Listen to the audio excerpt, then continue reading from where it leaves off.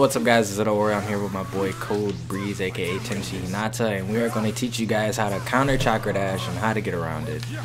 Basically the first way to get around it is when you see someone Chakra Dash it, either just counter, that's all you have to do is counter.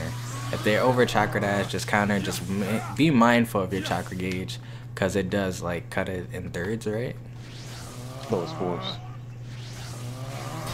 1, 2, 3. So what you guys want to do is if you're starting a combo, learn how to cancel. All you have to do is click X to cancel. So just do one punch, jump. When you jump, hold block so that you jump and block. You can't jump and block to the side. It doesn't work. It's not. What did it work in? Generations? Generations, yeah. Yeah, Generations. Storm 3, also Storm 3 too, mainly because they took out. It's when they put the counter system in, and they took the whole side block out. So I'm gonna show you guys what that looks like real quick.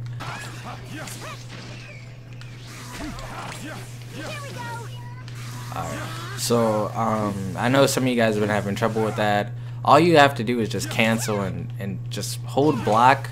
So like do your combo and hold block and then just jump, and then if they Chakra Dash behind you, they'll just bounce off, because that's how it works. It's like a clash. If you fight people who do that a lot, the best thing to do is just counter. If you see they're just gonna keep Chakra Dashing you until they actually get the hit, all you have to do is counter. So Breezy, we're just gonna go through it, and then you just counter, alright? So that's all you have to do. That's the best way to get around it, is just to counter. Another thing you can do is try to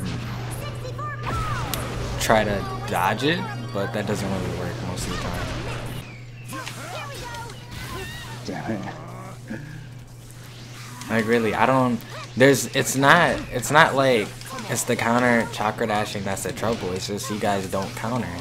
Like just.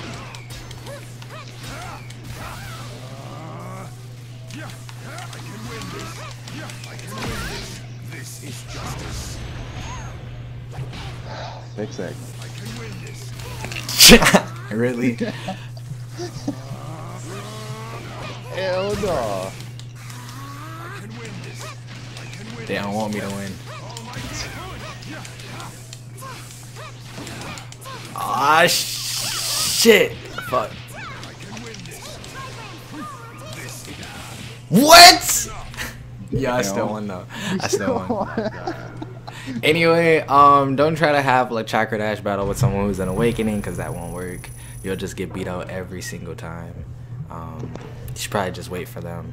But anyway, I hope this helps some of you guys. If not, I'll try to do something else to make it more easy to understand.